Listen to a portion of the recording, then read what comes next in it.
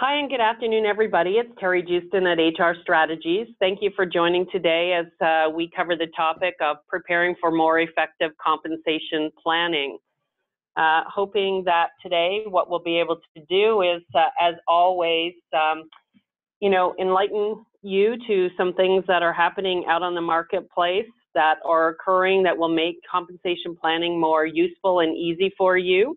We're going to address compensation planning at a high level. We're going to be able to help you, those of you that haven't done compensation planning at all from the get-go, really understand what's required.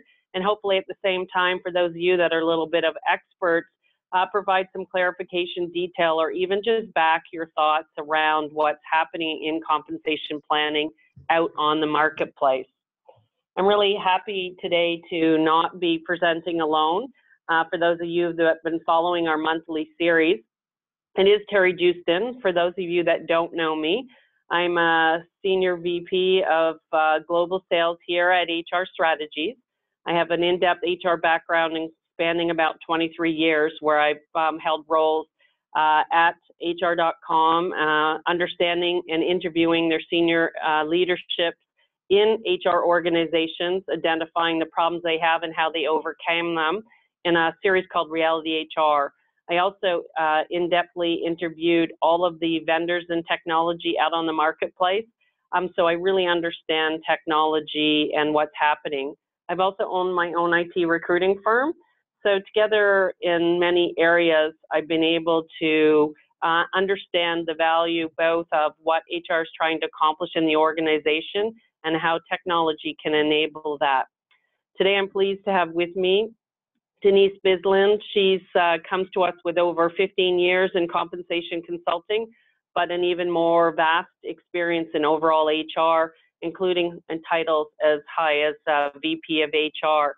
She's got great background in compensation and OD, and she's here today to share a lot of what she's done in consulting with other organizations around building out compensation practices. Welcome, Denise.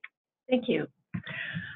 Okay, so compensation, we're going to today look at it from a strategic perspective and then take that right down to a more tactical or pragmatic perspective.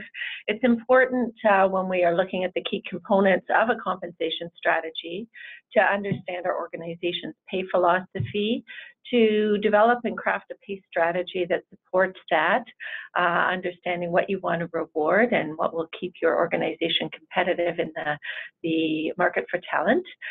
We want to look at pay structures, how to define and develop them so that you have guidelines for your organization that are reflective of market and do address internal equity.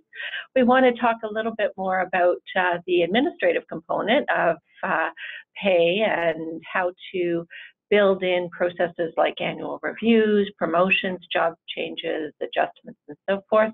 And finally, we want to talk about communicating pay. I think this is maybe the most important component to get right.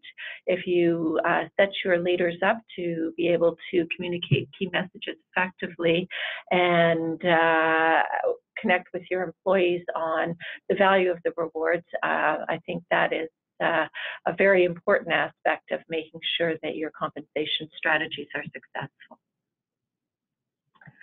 So just briefly, most organizations are talking now about their total reward structure or strategy, and what are the rewards for working in this organization? What are the rewards for my work?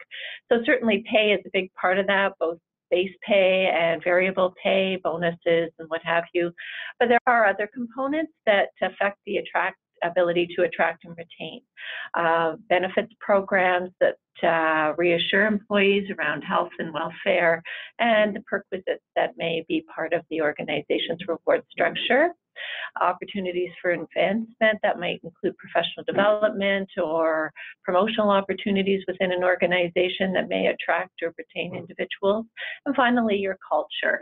What is the purpose of your organization?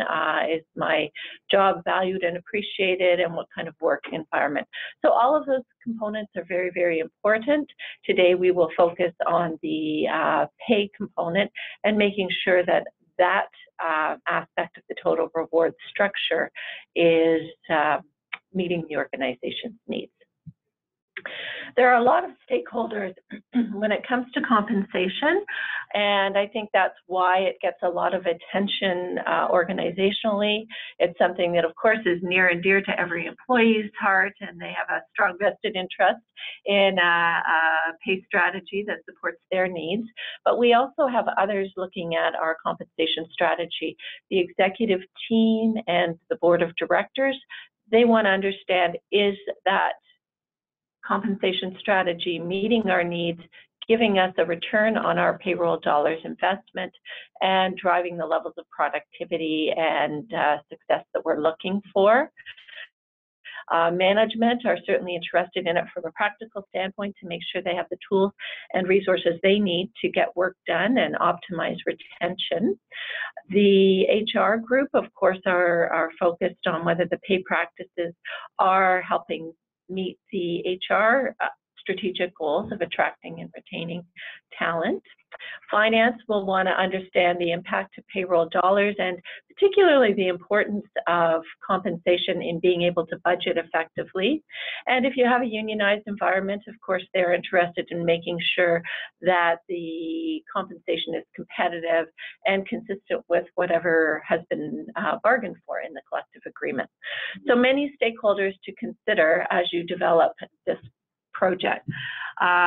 Your organization's pay philosophy is a great place to start in thinking about those stakeholders and their various interests. And we want to know a little bit more about what our organization's competitive strategy is, what the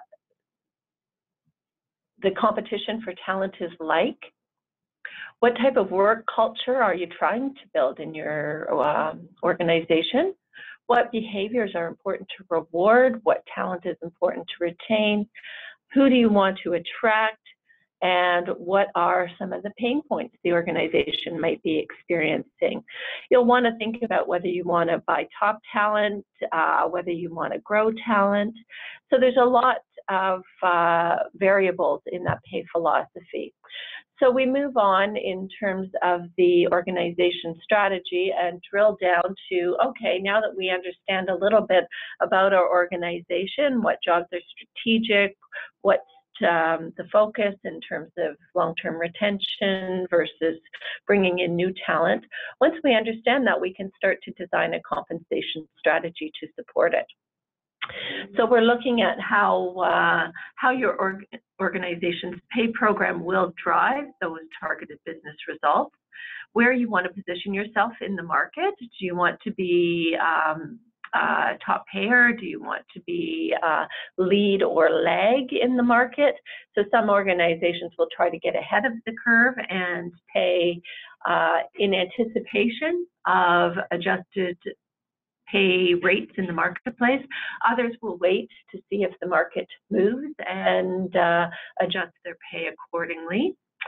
We'll want to understand the allocation of revenue that's allocated to people resources. This is a high margin business where the knowledge capital is key, or is it a production environment where being a low cost producer is a strategic advantage? We want to look at what the weighting of pay is relative to other reward strategies. What about that benefits plan? And if it's a rich plan, then how do we marry that with the base compensation structure to make sure that we are where we want to be relative to market? What is the mix of base and variable? And most importantly, what message do you want your pay program and your pay practices to send to your employees? A lot of organizations don't appreciate that when they are delivering compensation, they're sending a hidden message about what the organization values and what's important. So it's really important to be able to communicate to employees in a way that they're getting the message that you intended to send. You know, Denise, yesterday when we were preparing for today's meeting, we talked about why this is becoming so important out on the market, and you cited specifically some examples that have brought to light the pain around pay equity and that. Do we want to talk about that now or when we get to the equity section? Yeah, we'll certainly get into that in a little bit more detail, but there, in terms of pain point, there is definitely a global, and I'm saying global because I've seen a number of US and European countries starting to follow suit in terms of building in pay equity as a requirement to close inadvertent pay gaps that have historically existed between different employee demographics. So we are seeing, as part of the strategy, a need to make sure we incorporate that into our compensation approach.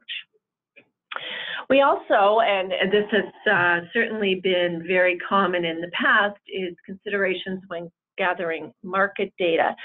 So in addition to being internally equitable, as would be driven by some of those pay equity principles, we also want to make sure we're positioned appropriately relative to market. So some considerations we're going to think about when we're going out to gather market data from organizations that either charge you a fee or offer you complimentary information is this data truly reflective of the market I'm competing with? So in some cases, you'll get market survey data that specializes in, I'll just say, professional roles and maybe doesn't meet the needs of a production environment. In some cases, the salary survey might be across Canada, but your focus might be a particular province or state in the United States.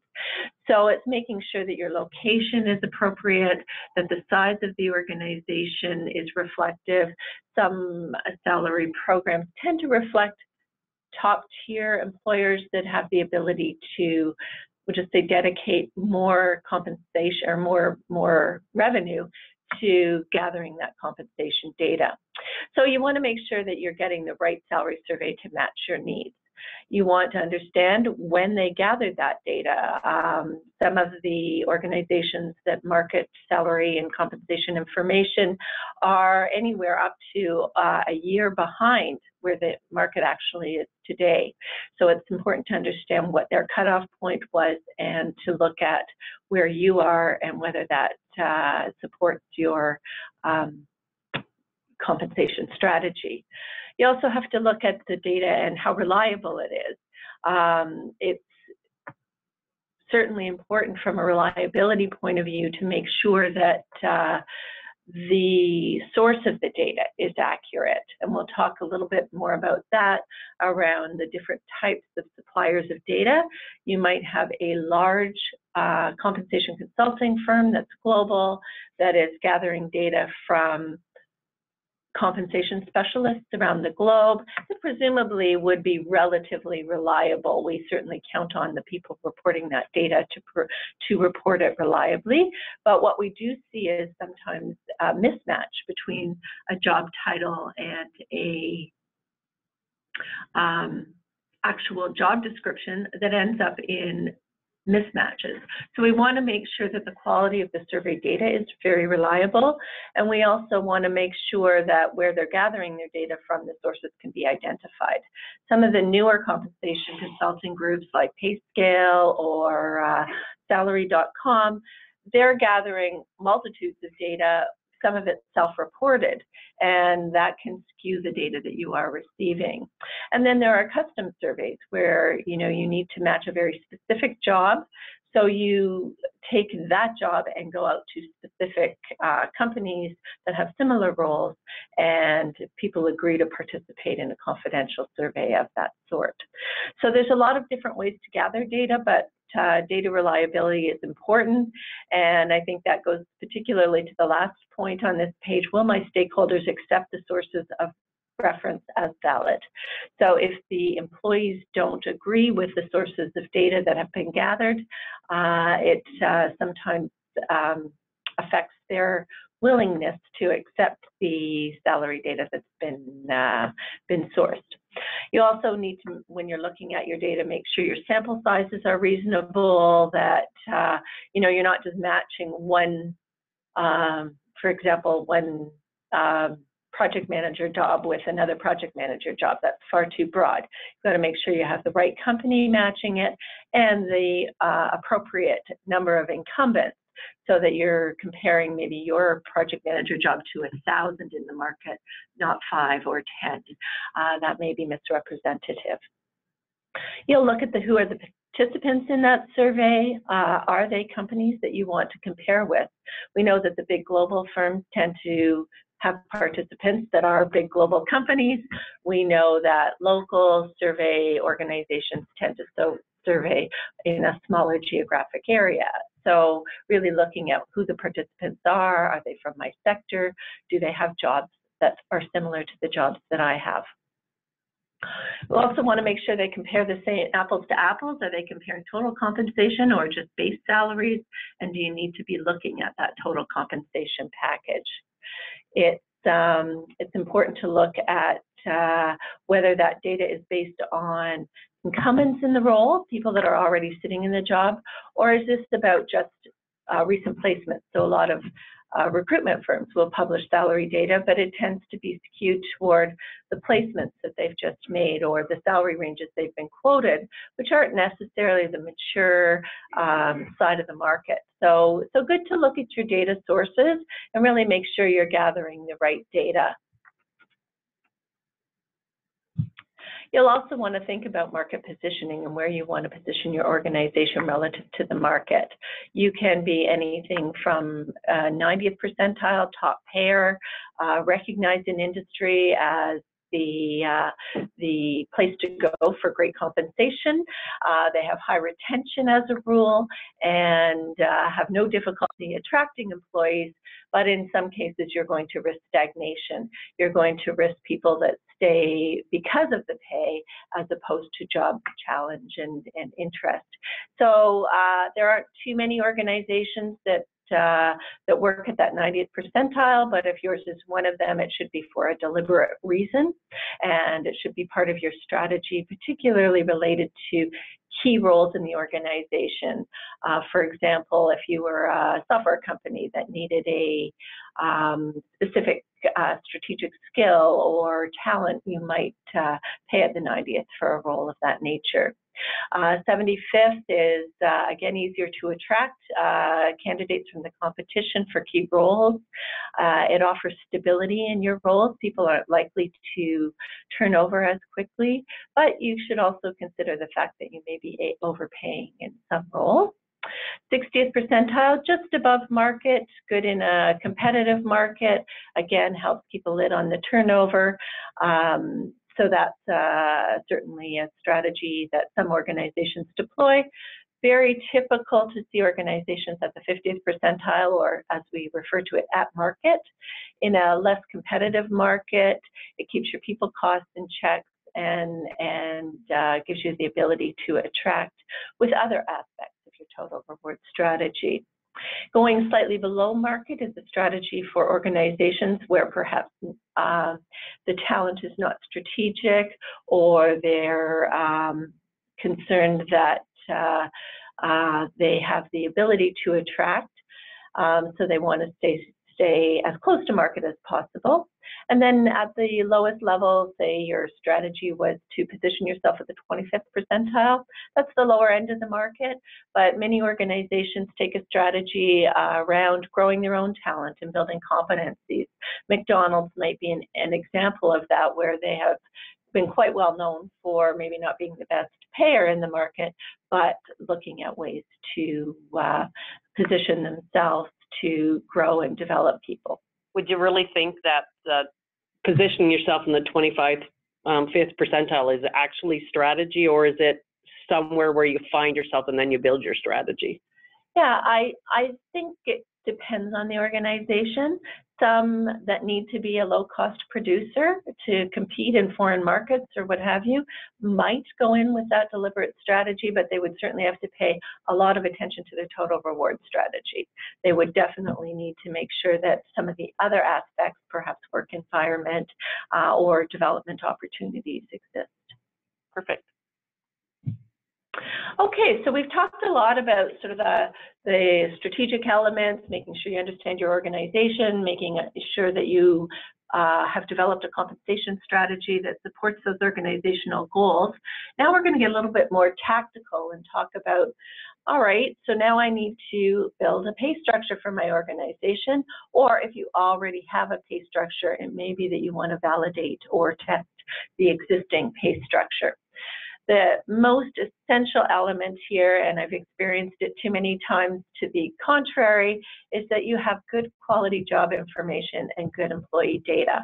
This has been a huge challenge for many, many organizations, and somehow it seems that the larger you get, the tougher it is to maintain that quality data for analysis purposes.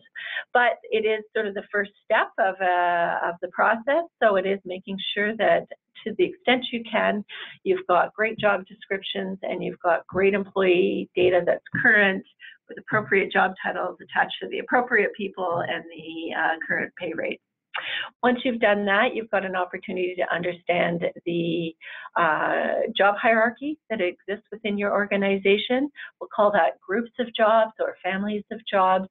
You want to be able to understand that hierarchy relative to your structure of pay bands. And that goes to the innate assumption, presumption that leadership roles will be compensated in a way that recognizes their knowledge, experience, and ability to manage, and non-leadership roles will be a path to those types of roles. It may also be a technical specialist role where you want to understand that you're protecting top talent in a career path that is more technologically driven. So you want to get a fix on your org charts, your job hierarchy, and then assess those jobs to determine which jobs are similar to other jobs in the group. So on the basis of skill, effort, responsibilities, and work environment, what jobs are most like other jobs? You might have an administrative level, you might have a management level, you might have a professional level. So you're looking at trying to group jobs that are similar. To our discussion earlier, you're going to want to use good market data to benchmark similar jobs to the ones you're comparing internally with the market. And then you're going to do what is not, although some people may think it's precise science, what is really determining a best fit considering your compensation strategy and your organizational philosophy. That should get you to the point where you've got a pay structure starting to form. When you're looking at that pay structure, you want to consider internal pay equity as well as external pay equity. So for many decades, companies would simply have a pay philosophy which was, for example, pay market. And pay market is fine if your structure is already tested and sound and internally equitable. But if the market is not equitable and you mirror the market, you are likely to get yourself into a little bit of difficulty, both between internal job satisfaction issues and because of pay equity and compliance requirements in organizations, states, countries that have compliance issues. So building internal pay equity means analyzing the data internally to capture that job hierarchy that typically already exists and identifying your compensable factors. You want to look, when you're identifying those compensable factors, at that for which the organization pays. That might be things like the level of decision making or problem solving or creativity required. It might be the education needed, and it might be the work experience needed. Once you've decided for what you will pay or what those compensable factors are, you can group jobs on that basis. Once you group those jobs, you can look at the hierarchy and compare it by regression analysis with your actual pay statistics to be able to identify any gaps or potential inequities that may be based on gender or other prohibited grounds, and will also recognize alignment with your band structure. The job evaluation may be a point factor system as you identify those compensable factors, or it could be a different job evaluation methodology that just really factors in the relative internal worth of jobs. Once you've done all that, you can compare existing practices with market, and following that, understanding that people need to, within the organization, feel that their job worth is recognized and valued relative to other jobs. So we want to be sure that we are putting in place a defensible system so that when somebody says, I feel like my job should be valued more highly, you have a methodology that you're going to be able to speak to about why certain jobs get paid more or less than other jobs. So we did have a question, Denise, that came up here. It's asking us, have you seen a shift in going from your typical pay structure that groups like jobs to individual job pricing?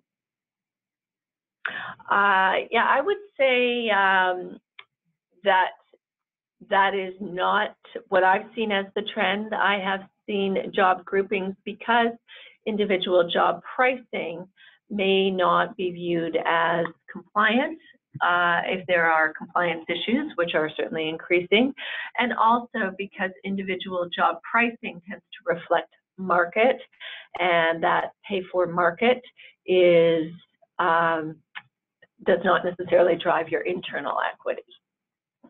So jobs relative to one another. Hope that answers the question. Yeah, we hope that answers your question. If not, we're certainly going to give you contact details at the end and be happy to engage and address anything that you have independently after that. Another question we did have, of course, which we always have, and I usually address at the beginning, is access to this slides. And yes, everybody that is here today will get access to the slide presentation as well. So I think, Denise, we've covered pay equity, and we can't stress enough how important this is. I mean, you can look at any newspaper almost any day. Even pay equity is brought up in recent award ceremonies with some of the actor guilds and that out there, where they're feeling, as we discussed yesterday in preparing for here, that the female actors are still underpaid over the male actors. It's an issue that's top of mind for companies and employees alike, and it cannot be, taken for granted. We really need to do what we can do to stop these inequalities, or we do set ourselves up for the propensity to be sued. Absolutely. I was just speaking to an organization yesterday, and the female soccer players have launched a class action suit around pay inequities between the equivalent male soccer players and female soccer players. And I think the interesting thing to look at is, yes, they are acknowledging that maybe the revenue draw is not the same, but the pay gap is actually greater than the revenue gap. So if there's, only a 20% difference in the amount of money the female players bring in relative to the male players, there's a 40% pay gap between the respective groups. So when you're thinking about fairness or equity, there is a period right now where past inequities need to be addressed. And I think even if there wasn't any legislation, it's still important for organizations to do the right thing for their employees and make sure that the reason you're getting paid what you're getting paid is because of the job worth and what you're doing, and not because of an individual or personal attribute. Right, and that also leads to the overall culture of organizations. I mean, you can't have a good culture and have everybody feel like the company is ethical and integral if they're displaying practices of inequality, I would say. Precisely. Yeah, and of course that goes to your entire HR strategy around diversity. So is it okay to say we are an inclusive and diverse organization and then have your pay practices not support that? So again, that alignment across HR programs and strategies is really important. It's what I call walk the talk. Is I find so many organizations, if you go to any career sites out there on the marketplace and you look at considering a job there, and they all talk about their equal opportunity employers, they're a best place to work for, their people are their most important assets. But that's all talk unless they're actually following up and delivering it inside the organization. And that's where I think us in HR have to hold our organizations accountable to be doing that. So important. And because we're asking the organization to part with revenue or part with margin to do those right things, it takes a really strong business case to make sure the organization understands the implications of not doing. And I would assume a partnership as well between the CFO from a finance perspective and CEO to buy into this in order to make these programs work. Absolutely, and that's what I call it, the talk across silos. It is very much a process that CFOs will support as part of their budgeting and planning process if they are appropriately educated on how pay bands and pay strategies actually help control costs and manage expectations, or help the finance group plan and budget for next year's resources. Excellent. So I now think, Denise, you're going to take us into more of what I would call the guts or the concrete elements of, this type of compensation. So we're going to get into how you actually develop these. Right. So super simple, super tactical is, the idea of managing employee expectations by letting them know what the pay level is for a job. And in some organizations, you may have production roles that have a single job rate. Everybody gets paid that rate. It's an hourly rate, and that's the deal. In other organizations, knowledge-based, professional and management, you tend to see a range, and I shouldn't suggest in some hourly environments you see a range as well, but more commonly in salaried environments, there will be a range. There will be an entry rate, which would be somebody brand new coming into the role, will be a while before they are fully productive in their role and have understood the organization and its requirements. Then there's the midpoint or the job rate, which should reflect someone who is fully performing all aspects of the job. And that should be the point that is comparable with the fully competent market rate for the same job or a similar job. And then finally, the job maximum. This is the top of the band. And the band should be reflective of if there is someone who is contributing more than fully performing, more than the job rate, they're significantly exceeding or ready for promotion, you want to have a little bit of room to pay above the market and make sure you're retaining that person who may be ready for promotion or doesn't want a promotion but is contributing far more than what their base job requirements consist of. So what you're saying is back to the other slide when we talked about where you want to be in the 90th or the 25th percentile, whichever one you choose, the end point you still want to be slightly higher than the end goal of wherever you are. Yeah. Perfect.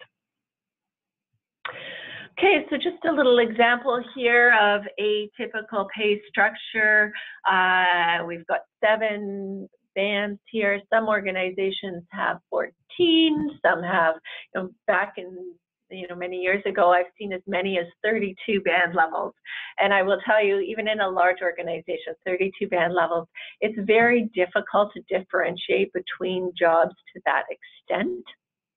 So the trend, and many of you would be familiar with this, the trend a few years back was to broadband these ranges and say, let's do these broader ranges that encompass that developing phase, encompass that fully performing phase, and encompass this is the most we will be willing as an organization to pay for a role at this level. And then you'll see in the grayed out section on the right there that the market benchmark rate for a group of administrative jobs can be used to sort of, target that market rate against your midpoint and say, how far are we off? It will never be 100% matching unless you go back to the question earlier about individual pay pricing. But otherwise, we have a range that incorporates that market rate sufficiently for a group of administrative jobs. For those of you who have looked at market salary data, you will see that if you compare your 3 or 4 admin jobs with 3 or 4 admin jobs of different specialties in a salary survey, they tend to be fairly consistent around the job rate. So we look at a career progression model here where we move from an administrative or doer role, as I might refer to it, to a little bit more of a thinking role at a coordinator level, a specialist level where you're actually, analyzing, problem solving, bringing a body of expertise to the table. Project management might be the next level where you're coordinating, monitoring, assigning work. So you go up presumably to the leadership level and build your band to support the compensation strategy that your organization decides to deploy. You have building pay ranges. There's a lot of more detail that we can get into. We won't do that today, but around what is regression analysis, how do we deploy that to make sure our ranges are working. That would be mostly applied in large organizations, but in a keep it simple model for small organizations, a simple pay structure helps you to manage your employees' expectations. Once you have a pay structure in place, the next phase would be, or component that we talked about as part of our agenda, would be how do we administer our pay practices consistently and fairly. So these might include your annual performance review cycle where you incorporate performance into pay, or it may be a step adjustment process where many organizations that are unionized will have defined steps up to the job rate and the predetermined percentage adjustments each year, or whatever the cycle may be. And there'll also be decisions around inflationary adjustments to your pay grid and whether you're going to adjust that compensation grid each year to inflation, and again, part of your compensation administration to decide who would decide the inflation amount to apply to a grid and at what point in time. The bonus or incentive compensation needs to be looked at, commission plans, stock option plans that you may have in place, perks like car allowances or different other forms of compensation.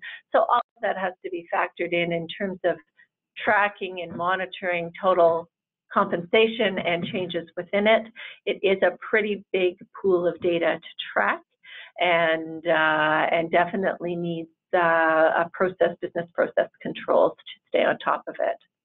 Promotional adjustments to recognize advancement. So that might be, somebody's moving from admin to a coordinator level. Do they get a raise? If so, how much? It might be a move to a new role. So if I'm moving from my admin to that coordinator role, what is my new band? How is my salary determined within that band? Or it might be that you've created a new role in your organization that you never had before. How are you going to figure out what the band is for that job and how that hiring salary will be determined? Is it the recruiter that gets to select the new rate for that job, or should there be a job evaluation of that role to make sure it fits into your band structure? What happens when the band maximum is reached? So if someone's been there many, many years, they often hit the top of that pay band. And then there's a decision about whether they have hit the ceiling and won't get a further increase until they fall within the band. We refer to that quite often as red circling, or whether the bands are simply guidelines and people can move beyond their bands. So we need to make sure we're consistent in our approach. Otherwise, there's a perception that the pay practices aren't fair. There's another component of people that are brought in below band. And again, is everybody brought in at the minimum of the band regardless because that is the band attached to the job? Or would we have something called an underfill, where maybe they don't have the right skills, experience, and qualifications, but are going to be assigned to the role with the assumption that they will come up to the minimum once they develop that skill set. There's another piece of it that is range position adjustments. So when we're looking at where people are sitting in their band. What if somebody is exceeding the requirements of the job, but they're still back at the entry level of the band? Do we need to do an accelerated adjustment schedule for that individual to get them to the appropriate position in their pay range? Sometimes you'll see a situation where people actually move to a job level below the level they're currently at. How do we handle that? Do they get a pay cut? Will they get grandfathered? What's the approach that the organization is going to take? And what are the appeal processes? If I don't believe as an employee that my job has been properly evaluated or that all the appropriate information has been considered when assigning my job to a range, what options do I have around requesting a job reevaluation?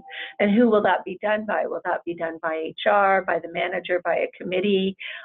Certainly in terms of unbiased processes, committee is viewed as the most unbiased approach to making decisions around job evaluation. And finally, from an administration point of view, reporting. So there are government agencies that need reporting. There are internal stakeholders that need reporting. The union wants to report. Certainly their dues are tied to in some cases. And so many levels of reporting. May just be a division leader that wants to know their division. So you've got to be able to slice and dice your compensation data in a lot of different directions. And I hate to leave the best for last, but the pay communications, I think that is the most critical piece of the elements of your pay structure. It's really making sure that your pay communications are solid. The degree of transparency around bands is a question any of you that are familiar with some of the legislation that's come out requiring organizations when they post or advertise for a job to actually post bands. Many public sector organizations did that as a matter of course, but it's really just opening up the issue of transparency around our pay bands. And that's actually driving a lot of organizations to say, okay, we better have a good look at our bands and make sure we're prepared to share them publicly. You want to make sure that there's clarity around who owns the compensation-related decisions. I can't tell you how many times I've heard this one, HR decided how much you will get paid. Well, in fact, in many organizations, we need the managers to step up and own those compensation-related choices and decisions. Timing of pay communications, and I comment before the paycheck is issued. It's also never cool to have somebody find out what their raise is because they thought there was a payroll error and they've noticed a difference in their pay. We want to make sure that we've planned properly on a project management level to give managers time to have those communications with their employees, even considering vacation schedules and what have you.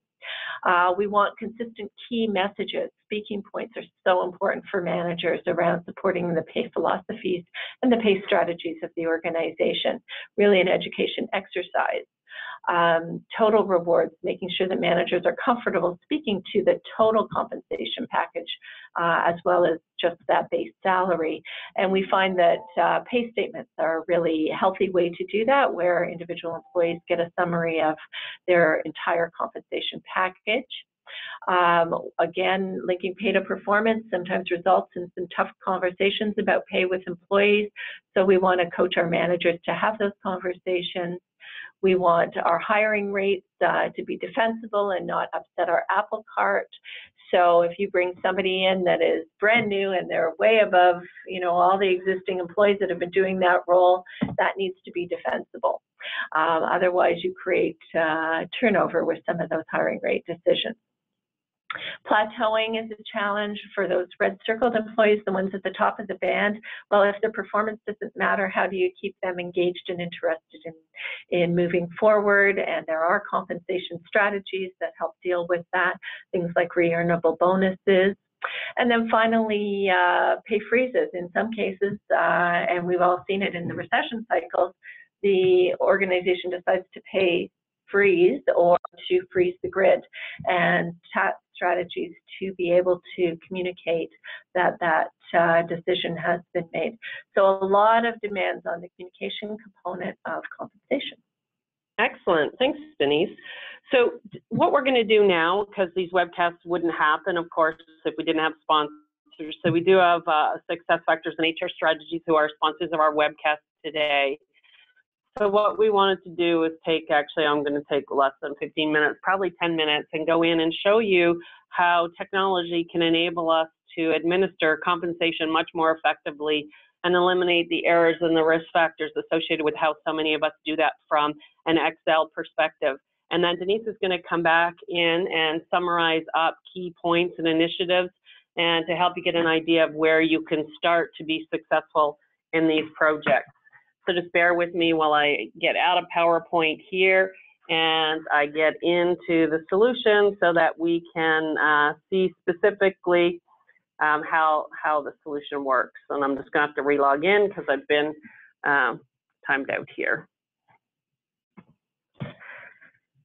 So anybody has any questions? We did have one question posed today. They can do that in the log at the top, and we'll try to answer those during the session after this little bit of demo. Otherwise, what we will do is get back to you post-demo. So right now, I'm just logged into the SuccessFactors Solution Suite. I'm going to go right into compensation and go into an annual review and just show you how we take all of those things that Denise talked about today and put them in play from an overall perspective inside the solution. So first and foremost, we have our budgets that we've agreed on. So we've tried to figure out where the mid-median and maximum are in our organizations, where we want to be in those percentiles. And then in this scenario, we're actually Terri, doing a pay for, yes. Just 1 second there, we're not seeing your screen. Oh, thank you. That's because I have it on the wrong dashboard. There you go. Here we go. Thank you. So this is where we logged in, and I've gone into the compensation and I've opened up our budget. So we're seeing here now specifically what budget I have as Jeff Hill, who's a manager who's responsible for these employees. I can go in and I can look at any of my individual employees and see how they've been trending here in the system as far as data and information goes, so that I can help myself with making decisions around them. I can go next and we'll go from employee to employee in the system. We are bringing in an overall pay for performance scores here, including our merit guidelines. So these are some of the rules that are associated with it, depending on how I perform, how I get paid in the system. For global organizations, it's important to be able to handle currency. You can see here I can view it in local currency, my currency, or the overall functional currency of the organization in the system. We can also look at guidelines based on dollar amounts or percentages, depending on how you like to work. You know, as Denise was talking about getting great survey data, we can bring that data and information in to help us understand how our employees are stacking up against market data. And then we can be able to capture and control all different types of payout scenarios that we have, and we have just a couple turned on here. So we could have state specific, so we know it's more expensive to live in New York and California than it perhaps is in Ohio and Idaho. And we can have state or country specific adjustments. We can allow for lump sum payments. And of course, we want to see our final salary basis and our compensation ratio. Then what also we can do here inside the system is have the ability to be able to create rules. So you can see our merit guideline here, and it can make logistics or rules around this. So let's just show you what happens if I go back into the system here and I try to give my employee a 9% increase instead of the 7% increase. These systems can stop happening us from being able to go over our guidelines. So this tells me I've gone above my guideline. It's just giving me a warning. It tells me I have to put in a comment, but the system could actually stop anybody from being able to go over those guidelines. It also has the capability to do what we call what if scenario. So if I go over the merit guideline, I can mandatory make another approver required for that. So before it may have only been, you know, my manager and then the VP. Well, now the CFO has to get involved in making these types of decisions in the system because we did that. And as I allotted more money, you can see how that impacts my overall budgets here in the system. We can do stock options and equity here in the system. It's asking me to make sure I want to navigate around here without making my changes. And if I go in, I can see where I can get into the equity component of it, and I can actually do grants in the system and maintain that information. And we can also bring in, just like we did market data, stock performance information if we want to compare what's happening out on the marketplace. We also have a section for variable pay. Again, could have been brought in your overall pay. We just find the tab gets too extensive. And this is the ability, we use this lots of time in those board of directors or executives where they get paid on things like EBITDA and such, and performance of the business, where we can see specifically how they're paid out. At any point in time, we can go and see what the approval process is for any of these payments, you know, what our instructions are. We can go in and look at data and information and reports right here inside the system to help us understand better what we may or may not want to do. And then we can print out overall compensation statements. We can also do spot bonuses and awards inside the system right here. So we can go in and decide if it's a peer award or a best run award. We can see what budget we have, and then we can decide we may want to recognize somebody. We can choose who we want to recognize, and we can go through this process that helps them decide if they're a customer success or a product breakthrough, and then whether they're a rock star or a game changer. And then we can decide what the amount is that appears in these drop downs that they have to choose from to give those types of spot awards or bonuses in the solution.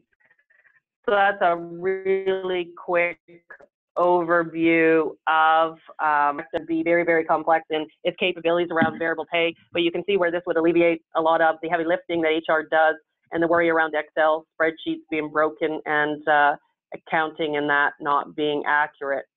So what we want to do now is go back and close up with Denise doing some summary remarks and giving you some to-dos to do. And I can say, Terri, as a practitioner for over many years, that the ability to manage compensation on a system as opposed to by spreadsheet is probably a vision of most HR leaders.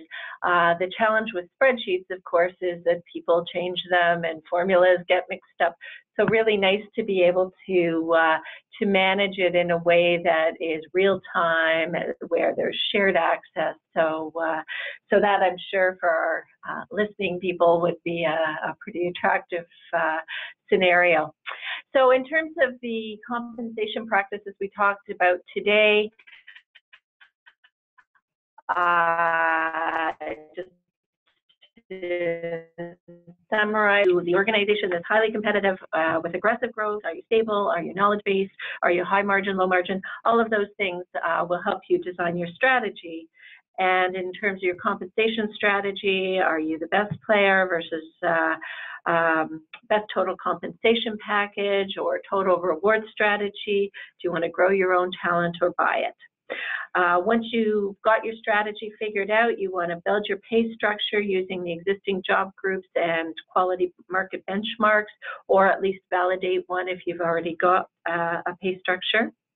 And you want to make sure your jobs are properly evaluated in a systematic way and assigned to those pay bands without regard to attributes that may be more to do with the individual in the job than they are the job requirements themselves.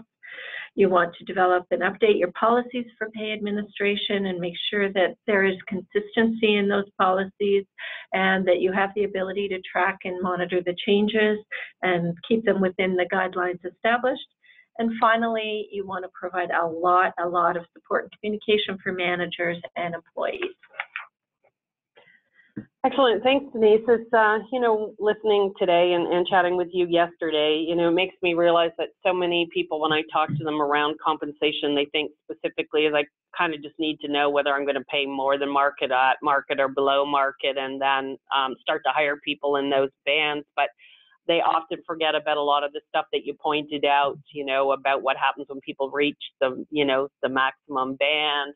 You know, how is that communicated? You know, how do you handle those types of things? And not having those plans and strategies in place, what the ripple effect to the organization can be from a negativity perspective, because we don't want to impact people that are at the top of their bands, because they're often our longest term employers and perhaps in lots of times our best employees. And as you said, you don't want to always be doing exceptions, because if you're doing exceptions, it's viewed that you don't have a very solid policy in place. So the true test is the counter offer, right? When somebody comes in and tells you, I've got an offer from another organization, what is your organization's practice when that happens? And so the idea of doing all of this work is to try and avoid that situation where you're being held over the barrel by the employee because your pay practices aren't sound.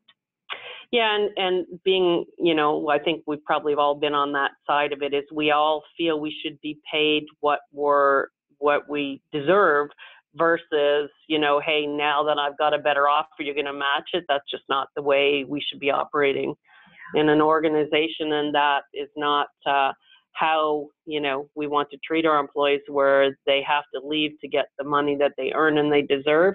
We want to make sure they're being paid fairly, because the cost of retention, there's still a lot of ambiguity around the market about how you calculate that. Some people say it's, you know, the 30% of their salary. Some people say it's 100% of their salary. I think it's closer to 300% of their salary, because, you know, it's the time they're out of that job and nobody's performing it, and the lost, you know, revenue associated with them contributing to whatever it is that you're selling, you know, to your customers or providing to your customers.